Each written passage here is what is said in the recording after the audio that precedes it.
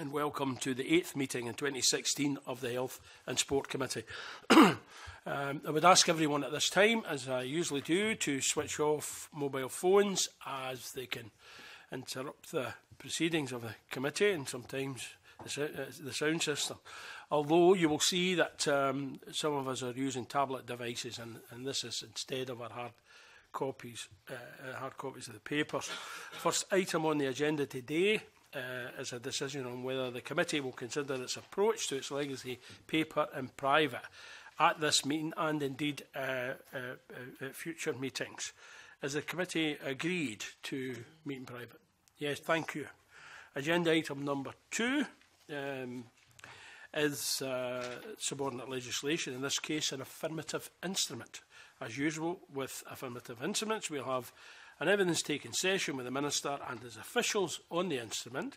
Once we've heard all of our questions answered, we will then move to the formal debate. The instrument we're looking at today is the Scottish Public Services Ombudsman Act 2002, Amendment Order 2016, and we welcome this morning Minister for Sport, Health Improvement and Mental Health and his officials. Welcome Minister Jamie Hepburn, Minister for Sport, Health Improvement and Mental Health, Brian Nisbet, Senior Policy Officer, Health and Social Care Integration Directorate, and Clare, McKinlay, Solicitor, Scottish Government Legal Directorate, all from the Scottish Government. Minister, you have got a prepared statement. Yes, Convener, it's a short one, but thank you for the opportunity to come along and say a few words about this draft order. This order will amend the Scottish Public Service Ombudsman Act 2002 in connection with the establishment of integration joint boards under the Public Bodies Joint Working Scotland Act 2014. This order will see the addition of integration joint boards to Schedule 2 of the Scottish Public Service Ombudsman Act 2002. This will have the effect of including integration joint boards as listed authorities for the purpose of the SPSO Act. Any complaints raised against integration joint boards can therefore be dealt with by the Ombudsman going forward. In addition, complaints procedures used by IJBs must comply with the principles set out by the Ombudsman. This will help to ensure that as we approach the 1st of April 2016, by which time all integration joint boards will have taken on the responsibilities, will have robust complaints handling procedures in place for all of those boards. The right to seek redress from an external and independent ombudsman is, we believe, an important right for the public, and by proposing this amendment to the Scottish Public Service Ombudsman Act 2002 to include integration joint boards, we are seeking to make this possible in relation to the planning of integrated services. Committee members will wish to note this order does not take forward any new policy, as it is needed simply as a result of wider legislative changes providing for integration of health and social care. But of course, I'm very happy to take any questions that any members of the committee might have. Thank you, Minister. We now move to questions, and Malcolm Chisholm. People are very interested in the accountability arrangements for integrated joint boards, and I suppose before anyone has recourse to the Ombudsman, they would have to exhaust the complaint procedure. So is the complaint procedure for IJBs completely contained within the IJB and presumably the lead officer, or is there, would the NHS board and local authorities have any role in that, or is it completely restricted, as it were, to the IJB itself? So I think we need to be distinct what we're talking about. If we're talking about the exercise of functions on the ground, frontline services, they are covered by existing complaints procedures that already cover the health board or local government. So they're already covered by the SPSO, as we'll all be aware. I'm sure we've all had constituents contact us at various times about such matters. If we're talking about the planning of functions through IJBs, then yes, they'll have their own complaints procedure. We've issued guidance to that effect, and that has to be compliant with the wider SPSO complaints principles, that all bodies they have responsibility have to have a complaints procedure that's adherent to, and this particular order now adds IJBs as a distinct body corporate to the list of bodies which the SPSO can have oversight of, and people can now complain to the SPSO too. But given that most people are more likely to make a complaint about the delivery of a service rather than the planning of it, are you saying in terms of the delivery of services there would not be an issue in terms of complaints to the IJB, but simply to the local authority or the health board? In essence, those arrangements are already in place. This would relate more to the delivery of the planning of integrated functions.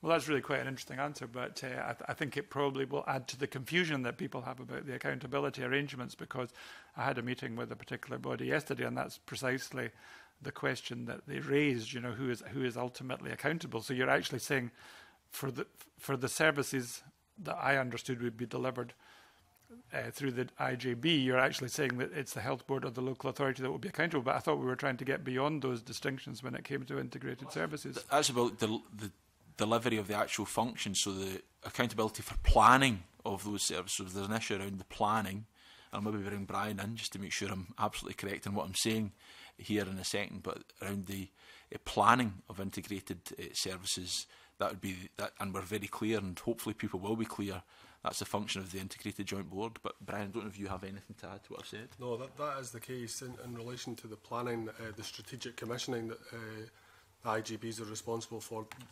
Adding them to the SPSO Act will allow complaints to be made around the commissioning and the planning function, but service delivery in relation to the NHS and social work services would still rest with the local authority and with the NHS complaints procedures. Okay, well, that's interesting. Thank you. Nanette. Well, on from that, I mean, what if services are provided, say, by the third sector or voluntary sector? How do complaints against them? Well, again, I suspect that will come down to who's commissioned them, who has ultimate responsibility for them. So the commissioning body would be the body you would complain to.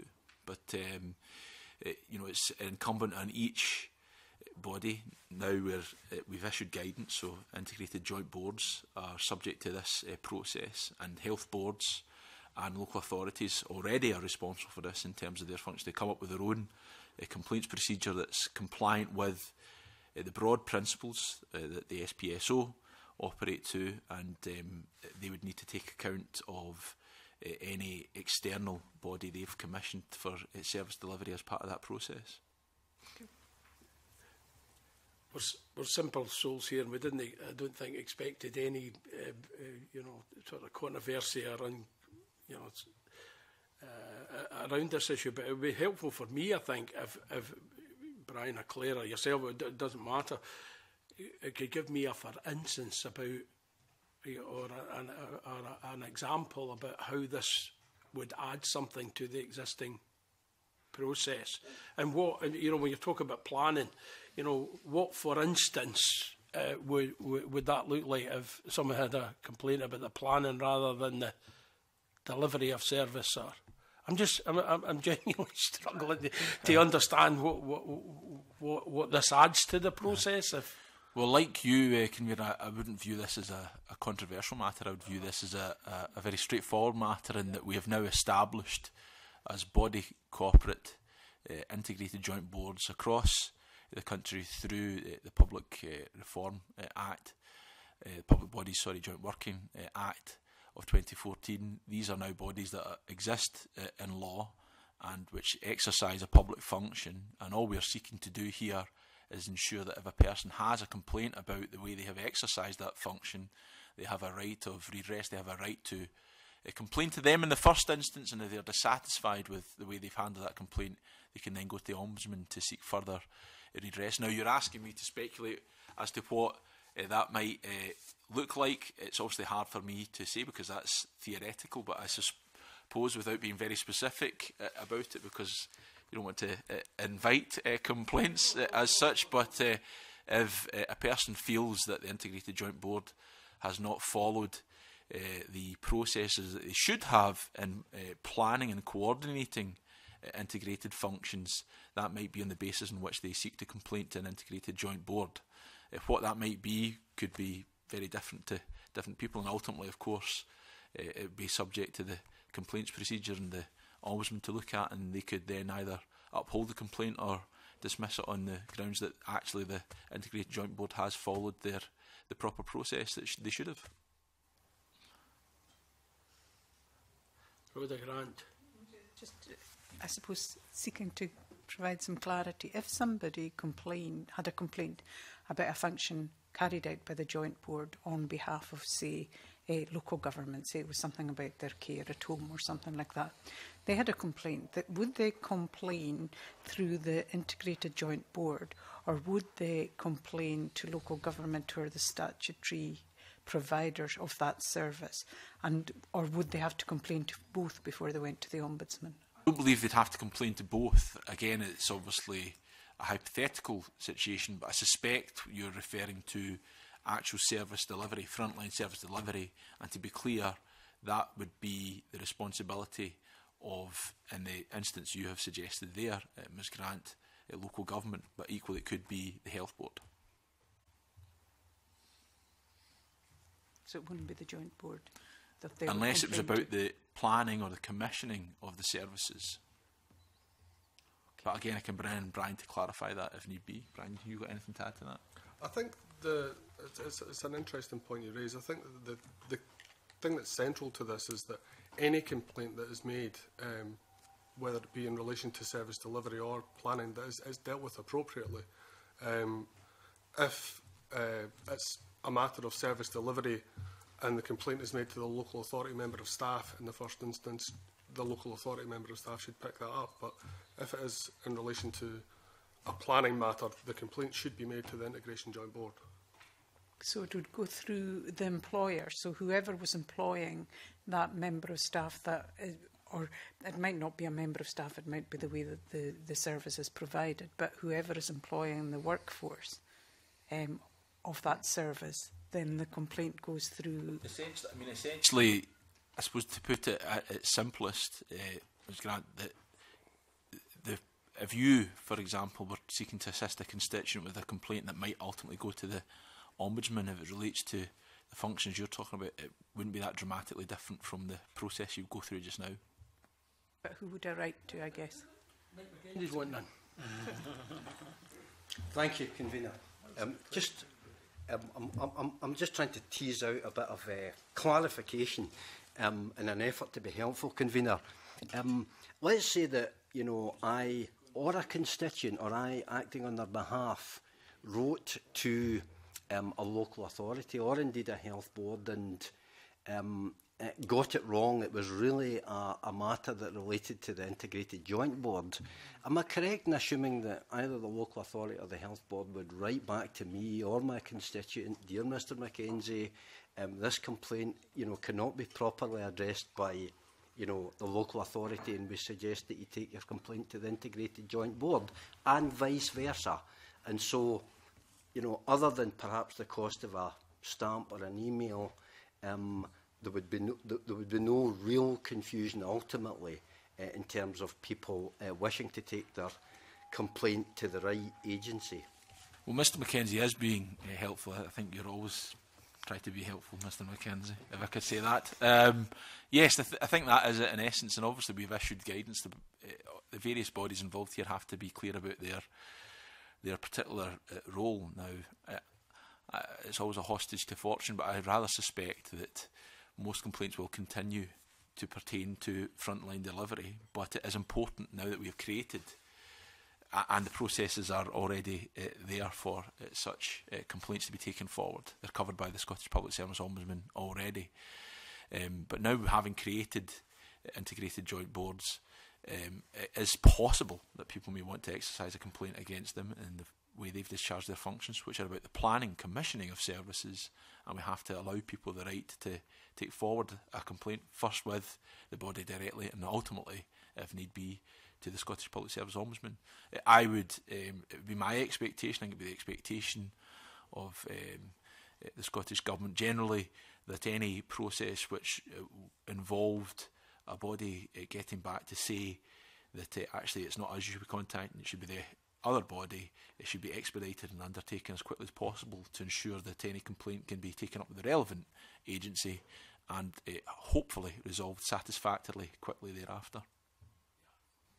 We don't want to be complicated, but I think we might be getting complicated. Right, Malcolm Chisholm? I just think this is a really interesting discussion because I'm really quite surprised by what you said, to be honest. I mean, my understanding was that we're getting beyond this distinction between health and local government in terms of a whole range of services. So if I had a problem, you know, a constituent had a problem about the delivery of social care, I would have assumed I would have written to the chief officer of the Integrated Joint Board, because I mean, to make this distinction between the joint board's responsible for planning and then it's up to the separate bodies to deliver, it's like diluting the whole concept of integration. So I would put it to you, it would be more appropriate if the Integrated Joint Board also dealt with complaints about the delivery of the services for which they are responsible. Otherwise, you're diluting the whole concept. I think we're talking about two separate things, though. You're talking about delivery on the one hand, Mr. Chisholm. We're talking about a complaints function on the other. Now, clearly, it's our hope and aspiration that complaints are few and far between, but nonetheless, I think we're all aware from our own constituency postbag that complaints do come up now and again, and they have to be dealt with. But yes, you're right in that going forward, the delivery of functions should be increasingly integrated. But that is not to say that the particular, through integration, we're not getting rid of health boards and local authorities. They still are entities in their own right. They still continue to exist, and they can still continue to be involved in the delivery of these services. And where the complaint is about a particular element of that service, it is right that they are the body that is responsible in the first instance for responding to that complaint about where it's a function that they should have been properly exercising. But by its very nature, by bringing the two worlds closer together through the health and social care world, then I think will lead to a better service delivery, and hopefully we'll see fewer complaints going forward on that basis. Well, I mean, it's very interesting, and it does throw a different light on the whole issue of accountability, because it's almost as if you can say whatever is delivered by this body, you will still be able to mark it as health or local government for the purposes of complaints, which presumably relates very closely to the issue of accountability. So I find the whole conversation very interesting, but I'm none the wiser about accountability than I was at the beginning. I think you'd be less clear about with the best will in the world. I think you would be justifiably saying to me, if we were not doing what we're doing today, that accountability would be a lot less clearer, because we would have created an entity that ultimately would have no proper complaints procedure and would not be subject to oversight by the Scottish Public Service Ombudsman. So I think what we're doing today actually enhances accountability. This order, the point I'm making is I thought that it would be accountable for the delivery of services as well as the planning of services. But I suppose that's in the mind. I suppose we need to point as well to the targeted consultation and the fact that the Ombudsman have made favourable comments on the order before us. Is that correct? My understanding is that through that targeted consultation, everyone who responded to it was in favour of the move we're taking forward here, including the Scottish Public Service Ombudsman. And I understand that the delegated Powers and Law Reform Committee have no concerns about this order as well, Convener. Okay. Is there any other questions? I don't think so. We now move to agenda item number 3, which is the formal debate on the affirmative SSI, which we've just taken evidence, and the usual reminders that members should not put questions at this stage to the Minister at the formal debates, and of course officials can't speak in this debate. I invite the Minister to move the motion before us as 4M 15254. It moved, Convener. Thank you. Does any member wish to contribute to the debate? No. I don't presume that the Minister wants to say anything further? No, I think we've covered it in a very useful discussion, Convener. Thank you. I now put the question, that is motion S4M 15254 be approved. Are we all agreed? Agreed. Thank you. It is agreed then. Thank you. We just briefly suspend to allow the witnesses to proceed. Thank you very much.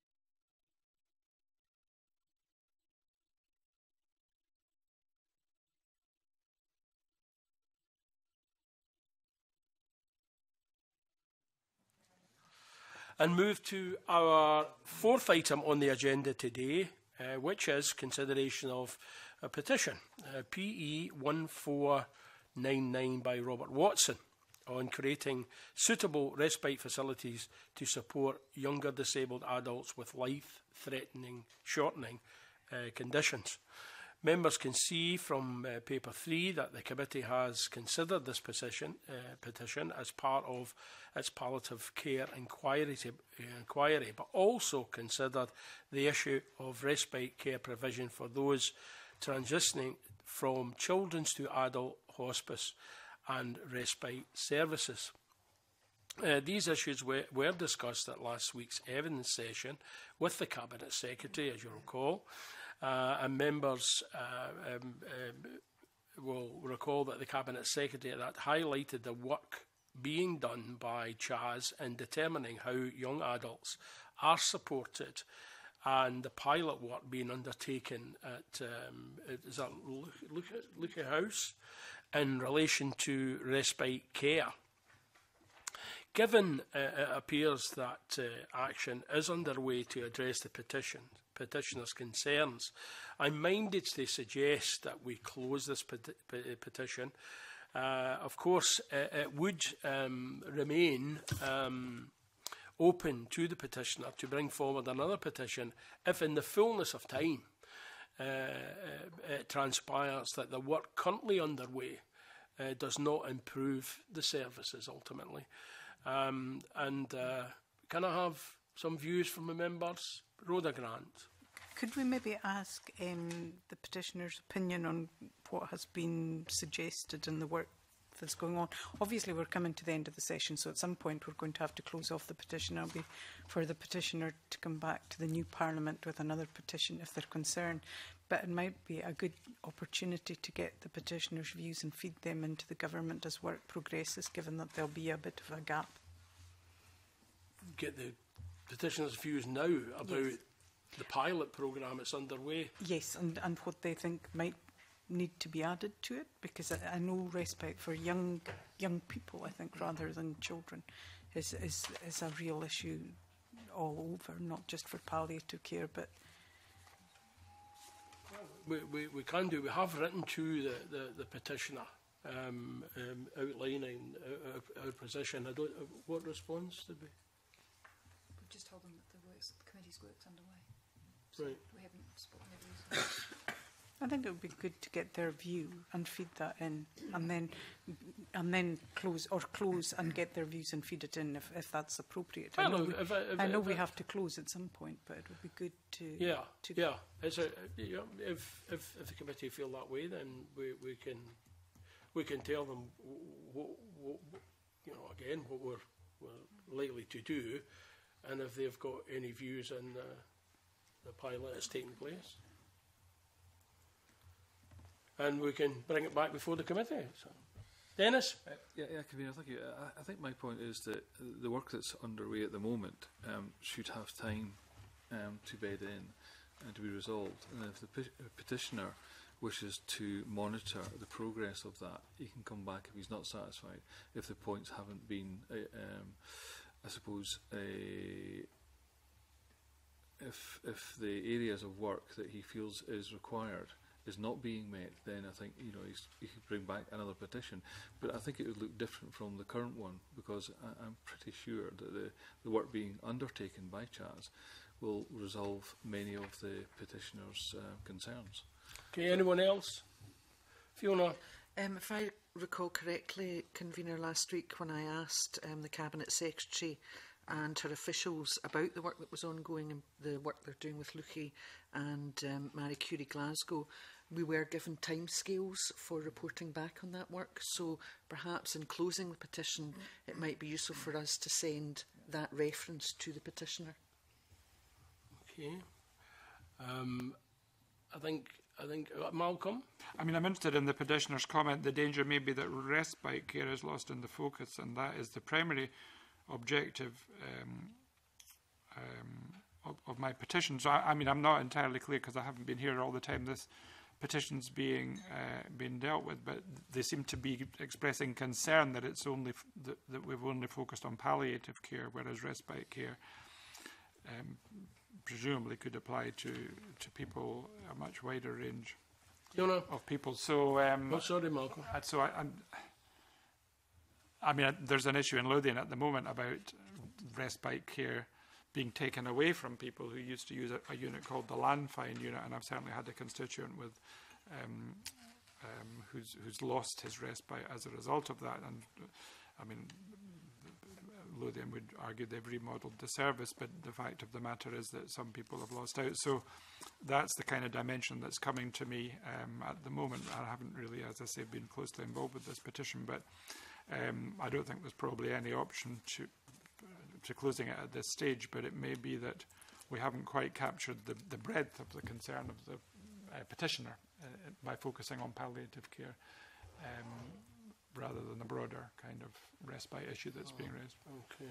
Fiona, and then Rhoda. My recollection from the evidence we heard from the Cabinet Secretary with officials last week was that it was also about respite care and that they gave us timescales for reporting on those pilots. Rhoda.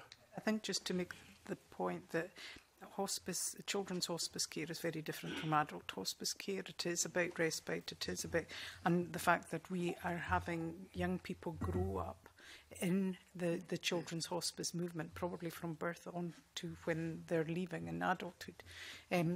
That support is really important to them, not just for their families for respite, but for themselves socially, that they can do what they want to do without being dependent on their families.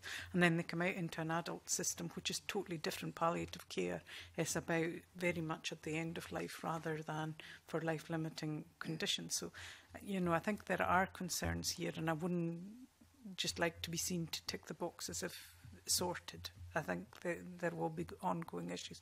That's why I would be keen to kind of get the petitioners' views to feed that into the process. It might have been, Rhoda, a better position if we agreed that we would deal with this petition and our evidence of palliative care. We're slightly suggesting that should be different at this point. And Mother, Marie Curie and Chaz, although it's on that focus of palliative care, that was the process that we were going along. We decided to deal with this petition as we took evidence on palliative end-of-life care. Now, Chaz are directly involved with it. It's about what a committee is expected to do with a petition, I think. And I think, as a committee, we agreed that we would deal with this and suggested that to the petitioner and let them know that. In our general evidence with palliative care, the issues that were raised in the petition were raised directly with the Cabinet Secretary. Chaz is directly involved, Marie Curie is directly involved. And I just feel we're maybe just, I'm not objecting to it, but I wouldn't want to give the petitioner a false expectation that we're going on another route here, because I think we've approached it as consistently as we possibly could. We informed the petitioner that's what we're going to do, and it was a focus on palliative care. The people who are directly involved are, I think, able to deal with these issues through the pilot and others. And I don't know, either coming off the sort of the parameters that we were following to deal with this, and you're suggesting now that it wasn't just about palliative care; it was about lifelong conditions, and we didn't approach it like that. And I don't know. But you can ask for the indulgence. I mean, if we want to leave it live for a couple of weeks, but we need to know then what we're discussing in the next couple of weeks, and the petitioner, how he's going to respond to his petition, and how he's making it. I just don't know where we're going. Yes. It's not lifelong conditions as such. It's life-limiting conditions. What we've got is conditions where children, I suppose, were conditions that children would not have reached adulthood if they suffered from in the past, are now living, which is great, are living beyond that because of advances in medicine. And there is a gap there for people who have had that kind of support in their youth and then are not getting that support going forward. So I'm not suggesting, I know we can't keep the petition open, and I know we agreed to deal with it that way, and I know the government are trying to do something about this. All I'm suggesting is we get the petitioner's view and feed it into government, because I think that's important when you're piloting something, not keep the petition going. Annette and Mike. So I agree with Rhoda on this. I mean, I first heard about this, the ongoing situation at Chaz during the cross-party group on muscular dystrophy, and the particular group of people is the Duchenne muscular atrophy people who are finding they are now surviving into adult life, and I think what Rhoda said is exactly right. You know, they need respite. Ultimately, they may well need palliative care as well, but the respite was quite a significant part of what was said. Now, I think this petition, if I remember, arose from one of these people, if I remember correctly. And so I do agree with Rhoda. Fairly what the committee said is, I suppose what I'm struggling with is that once the petition comes to us, we progress it. Of course, we communicate and we let the petitioner know what we're doing with it. But it's about how we have dealt with it. I'm focusing on. And one of our recommendations, the committee welcomes the joint work of the Scottish Government and Chaz and currently undertaking to look at how respite services for young adults can be improved and increased. So I think it's, Chaz commented on the importance of respite in our report, and I think the petitioner's concerns have been addressed by the committee in its report, in its recommendations, and in its evidence taken. I don't know, what more we can do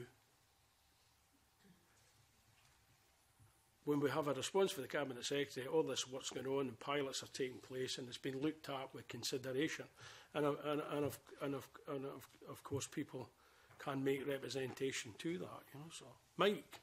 I mean, I agree absolutely with what you're saying, Convener. I was greatly reassured by what the Cabinet Secretary was saying, but I just wonder if it would help, given that we're going to be discussing our legacy paper later on in today's meeting, to let the petitioner know that this is something that we can look forward to the work that's going forward on this general issue, including respite.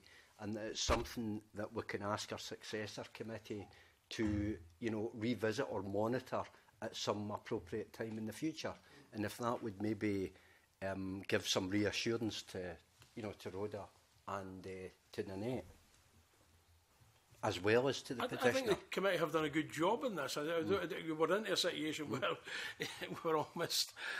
Nanette? I think we should close the petition. I don't think there's any point in keeping the petition open, because we have done everything that was asked of the petition. But I quite like Mike's suggestion that we do just put it as a small part of our legacy paper. Agreed. To help? Yeah, if the petitioner wants to make comment to the Scottish Government, the petitioner can make comment. Or indeed to the committee, yes. Yeah. Yep.